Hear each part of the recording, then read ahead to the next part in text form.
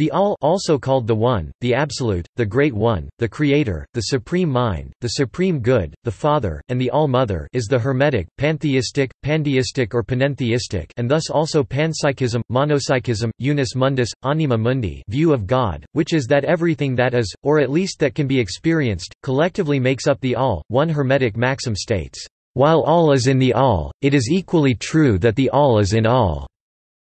The All can also be seen to be androgynous, possessing both masculine and feminine qualities in equal part.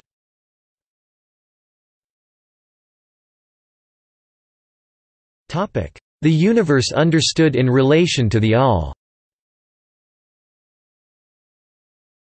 The following is commentary on possibilities about the All, but not anything necessarily accepted by Hermeticists in general. According to the Kybalion, the All is a bit more complicated than simply being the sum total of the universe.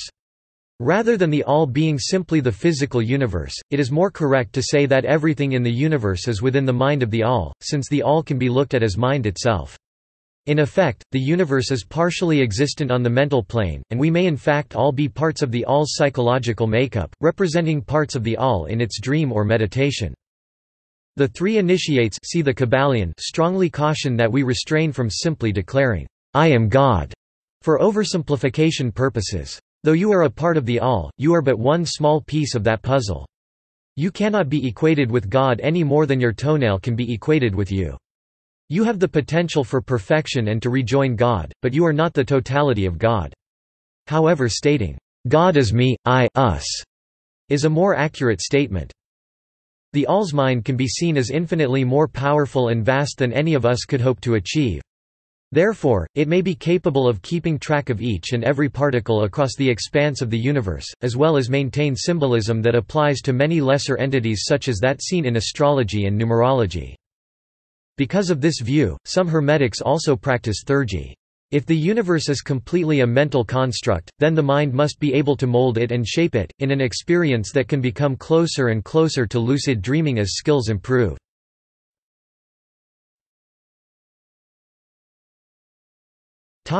Explaining why the All acts. Questions as to why God acts or doesn't act is an ancient question with many divergent answers. The same has been asked by Hermetics of the All, and many reasons have been put forth.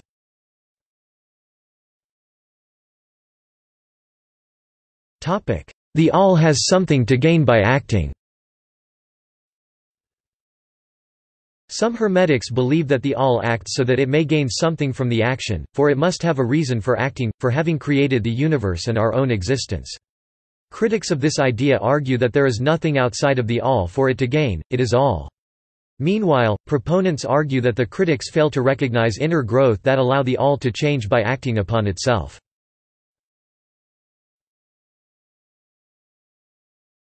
The All is compelled to act.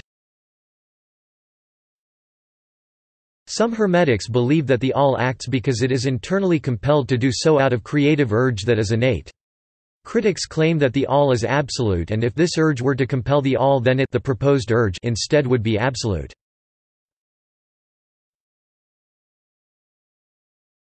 The All acts because it acts. The Kybalion claims simply that, "The All acts because it acts." Cf. Actus purus, there is no reason but the All itself, therefore its action, itself, and its reason for action are all the same thing.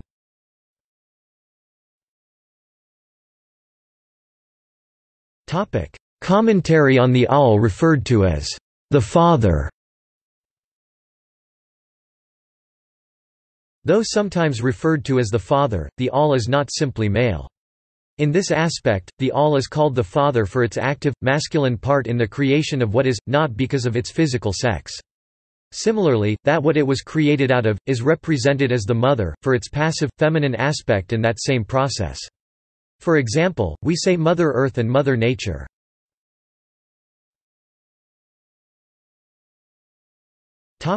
Different aspects of. The story describing the All here is not meant to be taken literally, but rather has symbolic meaning. Hermetics do not ever claim that the creation story used for this information is to be taken literally. The all has three aspects which are known as the Father and the sons of God, put forth in the Corpus Hermeticum.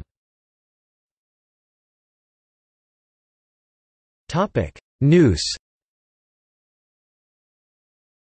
Nous bridges the gap between the all and its contents, and is described having taught Hermes Trismegistus his initial knowledge on God and the divine in Book 1 of the Corpus Hermeticum. Manly P. Hall translates Nous differently, instead calling it Thoth, Thoth, an Egyptian god generally seen as synonymous with Hermes.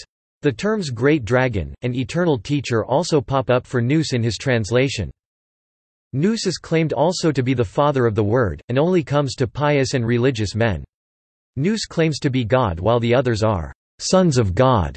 It was Nous who is said to have created man, both male and female or hermaphroditic, some translations claiming bisexual, used in a way to connote hermaphroditic, 7 of them, which were later broken up into separate men and women after falling in love with nature, its shadow, and actually merging with nature, or, in other words, incarnating. Hermes proclaims that Nous is the cause of existence and God should be worshipped by those two names, for they belong only to God. Nous, or God, is also seen as synonymous with the supreme good.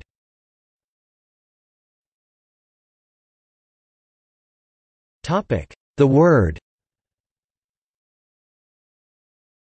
Poimanders had spoken a word. The word was reason. And reason is given to the workman, the master builder, and the maker of things.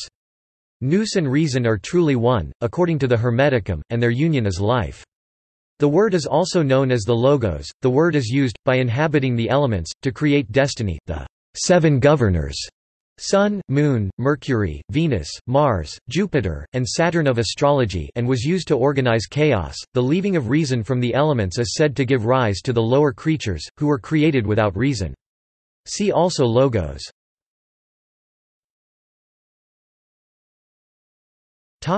Anthropos.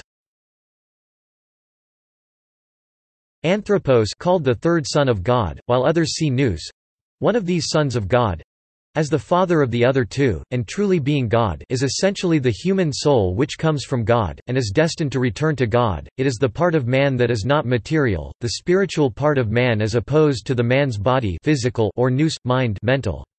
It is further said that God is made up of innumerable souls, and if they conduct themselves properly, being true to themselves, they may become powers of God, which would lend credit to the all has something to gain theory for action.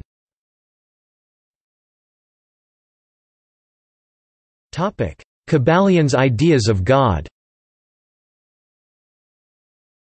The Kybalion's interpretation of the all is that of a substantial reality, and transcends names and terms and in essence is unknowable. It can be said that this corresponds to the ideas of or about the Tao, with respect to the interpretation of an all-encompassing force above all other. There is little room in this view for a God, for it is stated that the all transcends names and terms. For reasons of logic, the Kybalion goes further in stating that there can be nothing existing outside of the all, else the all would not be the all. Anything finite, changeable, fleeting, and conditioned cannot be the all.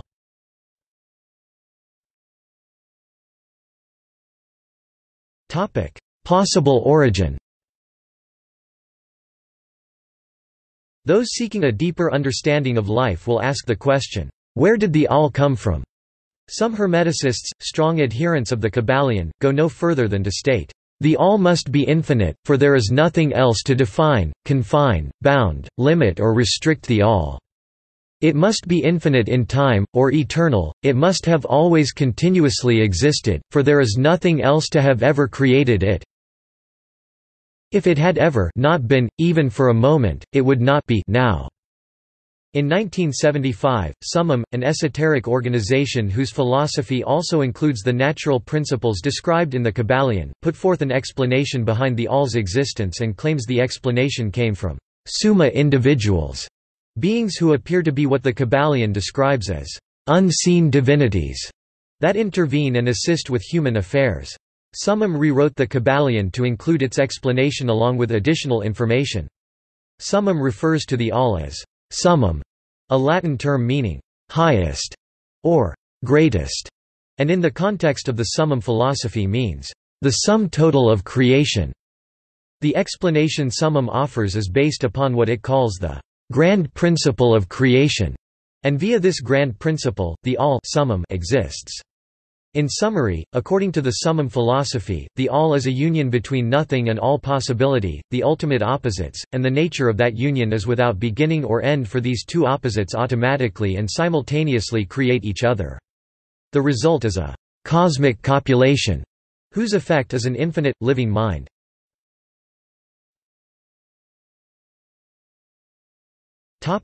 See also: